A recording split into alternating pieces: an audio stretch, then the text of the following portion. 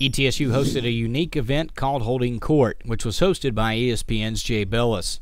The event had 4 coaches on stage with Billis, current ETSU head coach Murray Bartow, and 3 retired coaches, Les Robinson, Sonny Smith, and Bobby Crimmins. Plus 3 current coaches were FaceTime in.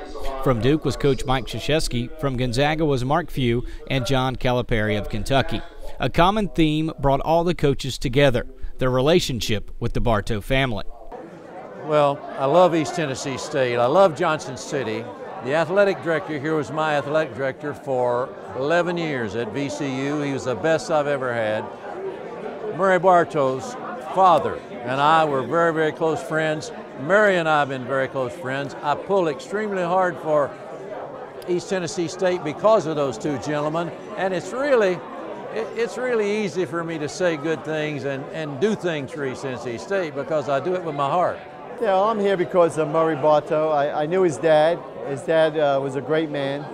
And when I was a young coach, he was so nice to me.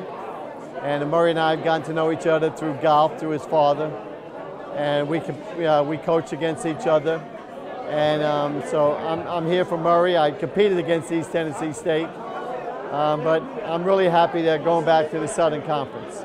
Well, first of all, I hope the people there know that your dad was one of the great coaches, the great builder of young men, the great builder of programs. Took Memphis to a Final Four, had to follow John Wooden. What? Goes to Birmingham, Alabama. They didn't have a basketball, let alone a basketball program. And all of a sudden you turn around and he's in the Elite Eight. What are you talking about? Always a true gentleman. I take the job at Memphis. Now, he always treated me, when I was at UMass, with great respect. And I was really young. Like you all look at me now, I'm really old. Back then I was really young. But he always treated me with unbelievable respect, and I didn't know why. And people started telling me he treats everybody that way, so I thought he was being special to me. But I get the Memphis job. You have to understand, if he ran for mayor of Memphis at any point from the time he left till he'd have won. He'd have won. He was loved. And you know what he did? He accepted me so that the city would accept me. Because I was an outsider. If you know Memphis, it's a hard town now. You know, if you're an outsider coming in, they're not so forgiving there. Now, what he did was take me to lunch. He wanted people to see me with him. He did dinners with me. Anywhere he went, and then he talked highly of me, and I couldn't believe it. Here's a guy that coached there, built the program, treated me with, and we became great friends because of it. He was a mentor.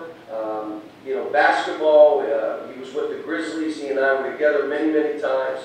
And your mother used to come up to Memphis. So, again, I tried to, when he got sick, to make sure I was down there for him. And I miss him to this day. I still pray for him daily and your family. And I called your mom. And you said 7:30. I said, I get out of Mass at 8:30. I forgot Birmingham's an hour behind. So that's right. I had the right time. But you know, your dad was a good man, and I miss him every day.